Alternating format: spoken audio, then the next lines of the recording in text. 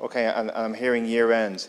I was listening to what Damien Duff had to say in his announcement as Shelburne manager about the soccer infrastructure in Ireland being horrific. We have a scenario where you've just outlined where every sports club, and including local authorities, are trying to get a slice of this 200 million fund. Yet we have a horse and greyhound fund, which only one industry benefits from, to the tune of about 100 million a year.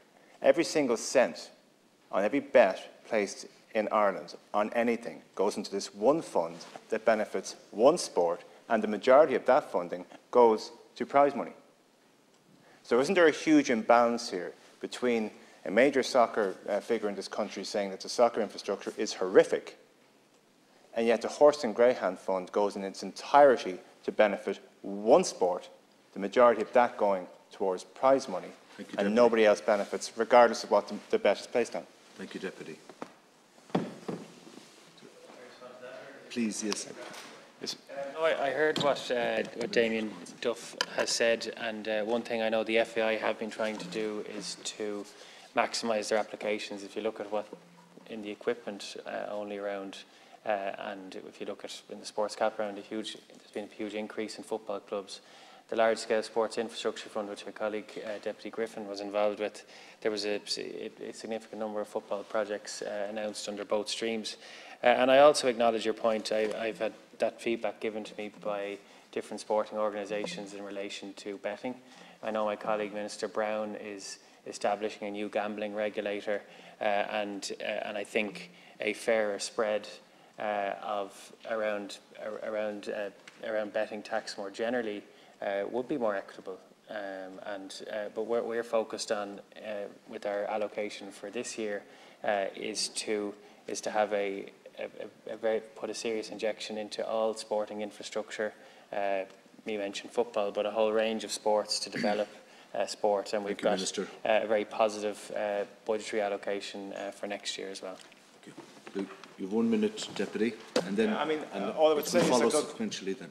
Yeah, I mean, look, there's a direct correlation between the performance of the national soccer team, which we'll hopefully enjoy tonight, and conversations in houses like this. There's a direct correlation between the priority that a state or a parliament or a government gives to sport and the performance of the senior international teams, regardless of the code.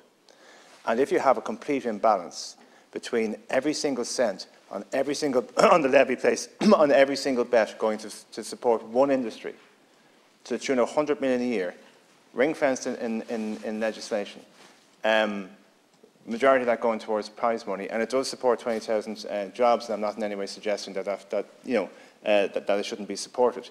But there's a reason why that is thriving, and sports such as soccer have, as Damien Duff described, infrastructure that is horrific. So that imbalance, you've acknowledged that there is an imbalance there, and it needs to be addressed, but I certainly think we need to tease it out more, because it's not good enough for us to celebrate sporting achievement, but not to ask the hard questions in this Parliament. Thank you, Deputy. So, Minister, you have 1 minute to reply. Yeah, thanks. What I would say is that there's record levels of funding going into sport this year, went into sport last year on current and capital. So it's not there's a huge amount of support for our sporting system, and that's important to acknowledge that.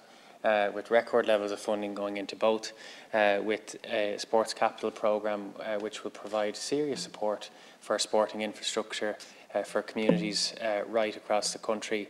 And if you look at the budgetary increases and our national sports policy on doubling funding between 2018 and 2027, underpinning record levels of investment in our high performance system, for example, if you look at what we allocated to that in 2005, 2006, versus how we support our Olympic athletes last year, record increases.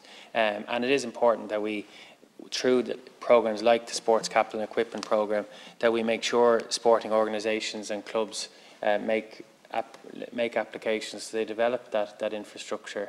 And the state right now is underpinning record levels of investment in our sporting system, and it's important to acknowledge that as well. Thank you.